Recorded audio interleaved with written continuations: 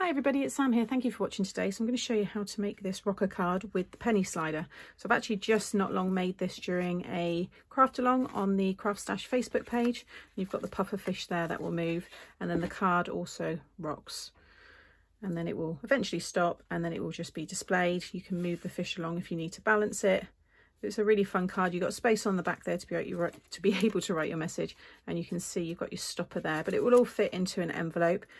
I've actually made one not too long ago. This is another one here. So this is a circle penny slider. So you can see the B moves around this one. I think it's got a little bit squashed, but you can see, and it moves actually really nicely when this one rocks. You can see, if I get it going, there we go. You should just be able to make out the butterfly moving there. So this one's already on my channel. I'll link this one if you want to do a circular version. But for anybody that's got my kit with this lovely underwater theme, I'm going to show you how to make this one. And it's the same stamps and dies that I used to make this one, which I shared earlier on my channel, and I'll link that as well. So let's get on with the tutorial and I'll show you how to make this one. So this is the kit. It comes in a bigger box, and you get your ink cubes, which I've got here, and you get all bits and pieces which I kind of squash down into the envelopes. We've got the water droplets which I'll be using, and then we've got our dies. So I've used this one. You get two penny slider styles. You get the wave or the straight one. I found the straight one would be better for this rocker, because you could use that one, but I think it's gonna, you have to really kind of move it to get it to go up, and then obviously when it comes down it has to kind of go up again, whereas this one it's just got to move left to right. So I'm going to go with that one again. And you've got your dies to cut out all your different stamps here. So you've got the submarine, stingray, puffer fish there, angelfish, the crab, and so on. So I've already stamped and coloured all of them. You also want that disc, because that's for your little penny slider. It's called the penny slider because you can use a real coin. I don't tend to use the coins. I did use it during the live, but it was too heavy. I just find it's just a bit too much for the card. So I just like to use the cardstock, and we'll talk about that in a moment. I've got all my scraps here. There's also free downloads that you can find. The link for that is on page 6 of the booklet that comes with your kit. Okay, so first of all, I've already gone ahead and cut everything. I'll link the Facebook Live as well if you do want to go back. You know, you might want to watch that. That's exactly 2 hours long, and I go through everything in a lot more detail, and I cut everything from scratch. But for the YouTube videos, I like to have it all ready. So I'm using the circle cutter here. This is the X-Cut brand, but there's many of these now. Many companies have got their own. And I've just popped it on the 6.5 marker. Okay, now you might want to use your nested dies. You might have a plate or something you want to draw around, but you want something that's near the 6.5, and you want to do that 3 times. Now I've done 2 in the white, 1 for the front, 1 for the back, and then I've gone ahead and I've done just partially some in the blue here, because I've decided I wanted to have a coloured piece on the back, so then I can do a matte layer to write and stamp my message. So I've got this blue piece here, so just cut, you know, a little over half of a 6.5 diameter circle, or all of it, and then just snip it away, which is what I did in the live. But what you then want to do with this piece is we're going to trim it. This was my original one, but I want to change the colour. So this is, yeah, to 3.5. So I'm going to lay down the circle. If yours is a full circle, just bring it so that one of the edges here hits the 3.5 marker, like so. And then I'm just going to trim that down. And then I'm going to pop it in my scoreboard here, and make sure this outer side lines up nice and straight with one of the tracks on your scoreboard, and then score at 3. And that'll give you a 1/2 inch tab. Okay. And then what I'm going to do is use this piece, so I'm not wasting anything, but what I would suggest is just cut a 6-inch circle and then cut it in half and probably a little bit more off, so you can get a nice section to go in here. So I'm probably actually going to have to trim this a little bit. So I'm just going to bring this down. I'm actually going to do 5 3/4, and I'm just going to sit this on here roughly in the middle.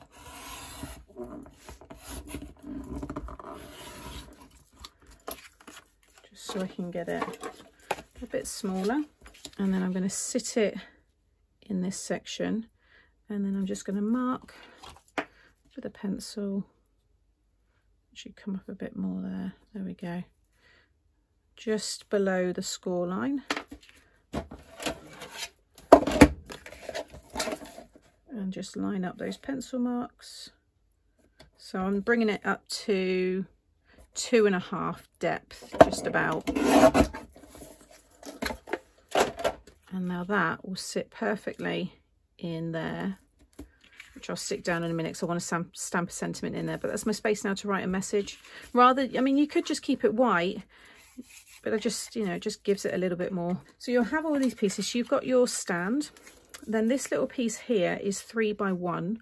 Along the 3-inch side, you want to score at 1/2 inch, 1.5 and 2.5. Okay, and then you're just going to fold and burnish so it's that shape. Okay, so it's like an M shape. That's going to go with the stand. We'll use that later on. So you'll have these two, and then you need a pattern piece which is 6-inch diameter. So you would have done these at 6.5. Just bring this down to 6. So like I said, whether you're using nesting dies, you'll just want to drop down to the next smallest size, or you know, a plate or whatever it is you're drawing around. But that's now going to go on here, and again I've just snipped off the top. So just lay your whole circle down on this piece. You'll have the rest of yours here when you've got a nice equal frame. It's in the center. Mark a pencil mark that's in line with this piece, this white piece, and just snip it off. Okay, but in the live I stuck that straight on there, and then basically we keep the negative piece and you just drop that back inside the card. But I had it stuck onto the 300 GSM card, which I'm using here, and it created a bit too much bulk, and this was not moving as smooth as I would like. So I'm going to grab my penny slider, and I want this near the top. In fact, you may want to lay it down on top of this whilst it's here, just so you can get your proportions. Now, bearing in mind, you're going to have, I'll just pretend this is the top bit. I'll give you the measurements for that in a minute. You're going to have the top of the bowl there. So let's have that. I'm going to go for about there. Now you want to make sure this is nice and straight, but I'm now just going to run that through the die machine, not on the white piece, just the paper on its own. But keep the negative space, don't throw anything away. Okay, so now I've just got the paper, and that's all I want. That's nice and thin, so it's not going to create any bulk behind. Now I can stick this onto here, and then I'm just going to run it through again and just pop that die back into this space so you know that you'll cut it perfectly. So I'm just going to use some liquid glue to stick that in place. You might be using a patterned cardstock, so you won't need to do any of this. But it just means that you don't have the bulk from the cardstock. So I'm just going to wiggle that around until I've got it where I need it. And then I can just pop the die back in there and now just run that through my die machine. And you don't need to keep the white piece, you can discard that. Okay, so that's all cut through nicely. Next, you want to cut yourself 3 of these discs. Now, I did say 4 during the live, but I actually think you only need 1 on the back. And again, it's just less bulk for the penny slider to move freely. But I'm going to stick 2 together. This is the 2 together are going to go on the front, and you're going to attach your image onto these. So this is nice and strong. But the single one is just going to go behind here. Now, I've got some foam dots here, but these are actually a bit too big. So I'm just going to snip some of the negative space there, and just use this little piece of foam and just take the backing off, and I'm going to stick that onto the disc with just the one piece, and then I'm going to pop it behind here, and then the one with the 2 you just want to line up over the top. Now you can have these as acetate. This is what I've done here. So if the image that you're sticking on top, maybe you'll see some of the white disc. If you use acetate, because you can just slightly see it underneath the butterfly. So it just depends. I mean, that's very, very light. But because of the images that I'm going to be sticking on this, they cover all of that white disc, so it doesn't matter. But now you'll see you've got your slider. Now, if it does stick at all, with a lot of the dies, you might get a little bit of a rough edge. Just get something to just go around and just kind of smooth all of that piece. And another little tip, I like to just I've got a little hole in my little anti-static bag here, so I just tip out some of the powder, and with a paintbrush just go in and rub it around the sides of the foam, and it will just take away any of the stickiness that may be there. Okay, so that's moving nicely. Next, we want to attach this onto this piece, and then we're going to slide that under. Now you want to use a foam that's nice and thick. So this is, what have I got here? This is it's about 2 to 3 mil. I made the mistake during the live of using one of my older thinner ones, and it was too thin. You need this to be able to move freely against this piece. So I'm probably going to use double the thickness of this as well, and I'm going to run a strip along here. You want to make sure that nothing gets too close to this. This needs to be able to move, you know, nicely on its own. So I'm just going to run 3 strips there, and you can see you want the foam to be thicker than this, you know, or taller than this piece. So I actually think those are going to be fine, just those 3. I don't think I need to double this. This is much thicker than what I used before, so just make sure whatever it is thicker, you know, higher than this piece, and if it's not, just double it up. So I'm just going to pop again, just make sure you pop your tape down when that's at each end, so you can definitely, you know, check it's not going to stick against it. Then you just want to lay it down over the top like so, and now see that still moves nicely in the middle there. And then with this piece, I'm going to use my liquid glue, just a thin amount of glue. Make sure none's going to go over the edge. If it's got a design, try to make sure that you get your design lined up. So mine needs to be that way. So I'm just going to pop it in here and slide it underneath this, and then I can just drag it down until it fits into place.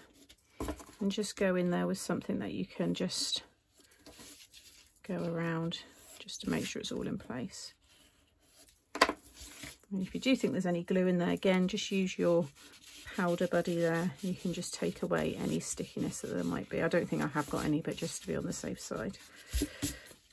Okay, then if you get your stand in place, because then it just helps when you come to decorate. So this one here, I'm just going to burnish my score line. And again, I'm going to use my liquid glue all the way along the tab. And then you just want to line up the bottom here, and then just lay it down so that it meets the bottom of the circle, and make sure that this score line runs parallel with that line at the top, and then you'll know you've got it in straight. And if you use the liquid glue, you've got a little bit of wiggle time there, but I'm happy with that. That looks good enough. Okay, and now you can see when I stamp something on there, that's going to go on the back. It just looks much neater.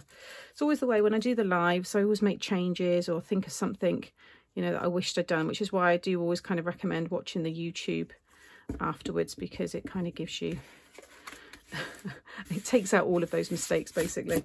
The lives are fun because it's, you know, I'd show a lot of the time of changing something and then how I rectified it, so it's quite good in that sense. And then you just want to add glue to the tabs on those 2 ends, and you're going to stick one down so that you want them both facing the bottom, and then fold that one over. Just make sure it's in the middle there, and then just close the card.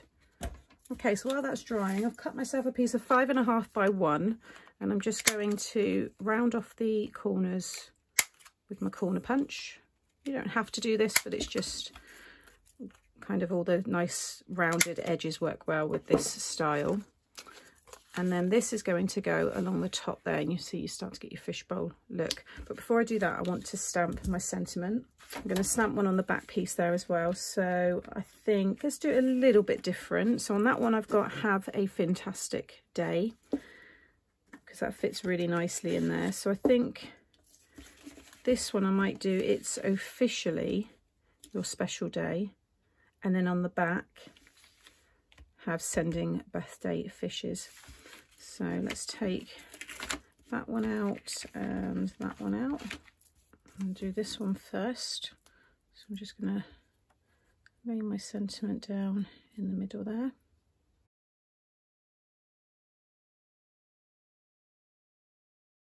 Okay, so they're stamped, and then I've got my foam strips here, and I'm going to pop one of them just along the top there. Take the backing off, and then I just want to pop just a little bit of the base there, just along the top, so you have more of it overhanging. And again, you just want to keep everything nice and parallel with the slider here, like so. There we go. You can see it's nice and neat on the back there as well. And then I'm going to stick that one down in a minute because I've already got a little mark on it. I think I need to give my desk a really good scrub. Okay, now we can decorate. So I've already gone ahead and stamped and cut. I had a lot of this ready for the live. I've got the submarine here, and I've actually used some of the water droplets here on the windows. So I may well this time, I think, have the submarine as the spinning part.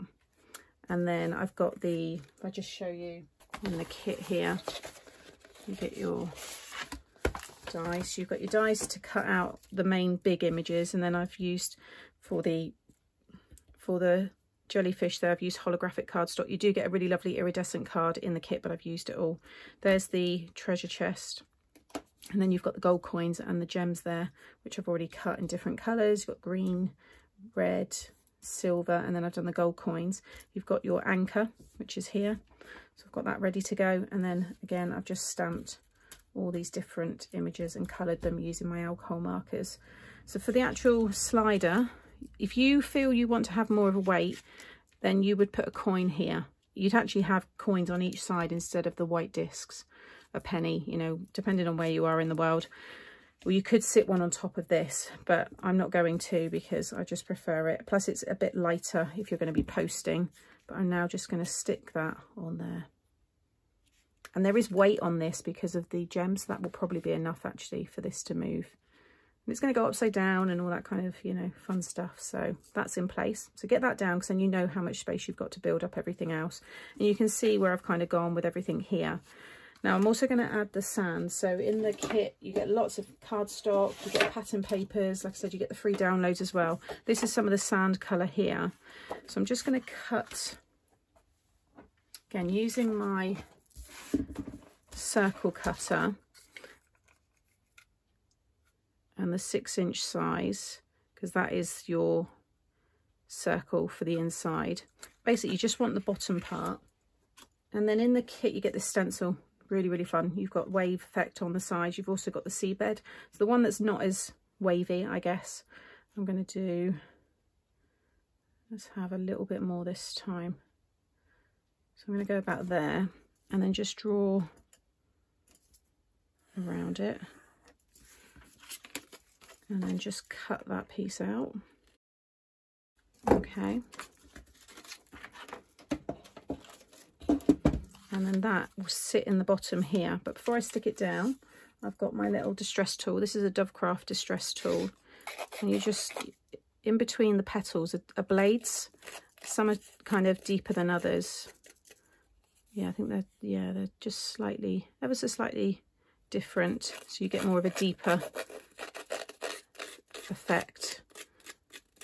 So you can get different effects. But I'm just, because this is a white core card, brings through that white colour, but then with the cube here, the ink cube, I'm going to use the brown one, and then you can just distress the ends, and because you've exposed that white core, it just absorbs the colour, just soaks it right up. Ink a little bit more there as well. And if you want to get it even more intense, you can just take your cube straight to your cardstock there. But now you see you get a really cool effect. So when we pop that down, I'm going to pop it on some foam so it's lifted so we can tuck things behind. And then just sit that one.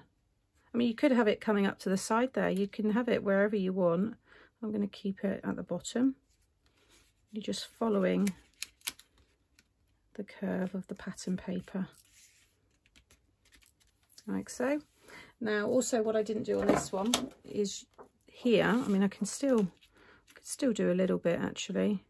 If you just sit your stencil over the top here, let's grab my blue ink, and then you can just brush it.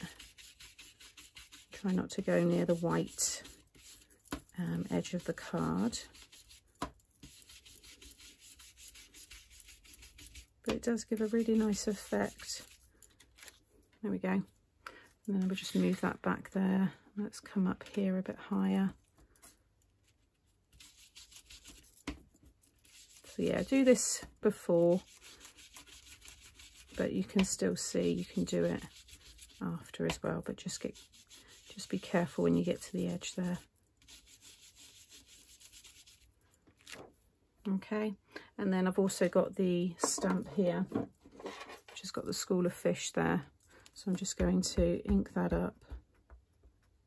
And this just helps create that background. And we'll have these just there. There we go. Okay, and now we can start adding everything else. So I've got the anchor, I've got the treasure, and I'll start building up all of the jewels on it. I'm going to cut quite a chunk off there just so it really kind of sits down in the sand. And then I've got all the seaweed, so I can start building that up. Again, I like to cut them down, so some are a bit shorter than others. Some in front of the other there, so it looks like it's really got lost in amongst the seaweed. You could also trim, you know, some of the characters, but make sure nothing really interferes with this area here. You need that to be able to move nice and freely. We've got the crab, we've got to have him down here. And I'm going to have all the jewels down there. I've got 3 jellyfish. So I'm going to have, and so I'll have one up there, one there, and then one down there. Again, just take some away and get more of the fish in. You could maybe be, you can be swimming in amongst the seaweed there. And I'm just going to start getting everything stuck down. So I'm going to pop it on high speed and get the card finished.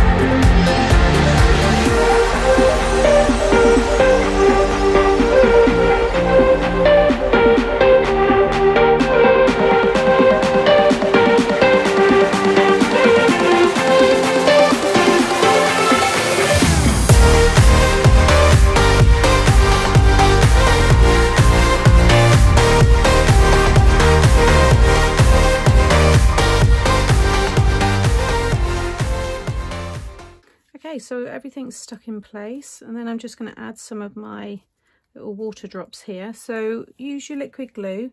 It will go on white, but once that dries it will go completely clear, and you can see they've all gone nice and clear there, so don't worry if they go on white to start with. And I'm just going to add, let's do a couple up here. It doesn't take long to dry at all. Again, you don't want them interfering too much with your submarine or whatever it is you've got there. So let's do one over here actually, just like so, and then maybe do one there.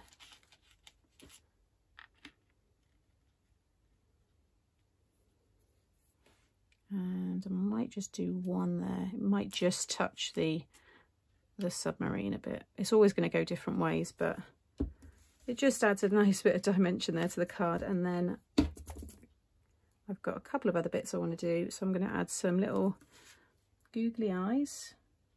Oh, actually, well, the glossy accents is a glue as well. So it doesn't matter if you do use that to adhere things. But I've got here some googly eyes. You can pick these up in the kids craft sections in any kind of craft department. They pretty much all stock it in the pound shop, places like that. And then I can just pop.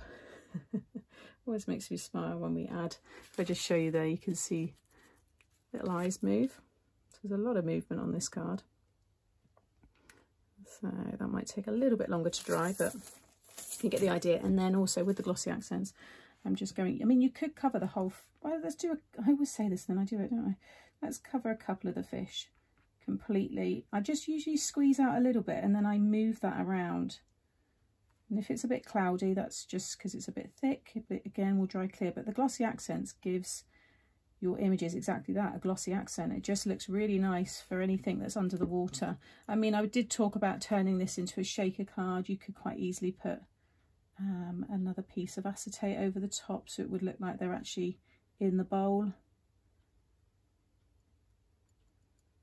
But I quite like that actually. Yeah, we'll do that, and let's do, I'm gonna have to do all of them now, aren't I? So let's do this one here. Okay, so you can see the lovely shine you get with them. They do need to dry, so I'm not going to move it too much, but my submarine will move around there. You can see it moves really freely up and down, and I just need to stick that on the back, so I'll do that once it's all dry. I'll pop it up just briefly, just for the purposes of the video, but I don't want the glossy accents to drip, although it's not too thick, so it should be okay. But there you have your rocker penny slider cards, and there's this one here as well that I showed, which uses the stamp set. So again, if you want to make this kind of style, you can, and that'll be linked in the video. So I hope you've enjoyed this tutorial showing you how to make these fun cards. You can use any stamps you want, any theme you want. It's a really fun interactive card for all ages. Thanks for watching. I'll link everything as always. Check out the tutorials that are popping up now, because it might be something you want to watch. If you haven't subscribed and you've enjoyed today, please hit the subscribe button and hit that notification bell, and then you'll be notified every time I upload a new tutorial. Thanks for watching, and I'll be back again very soon. Bye.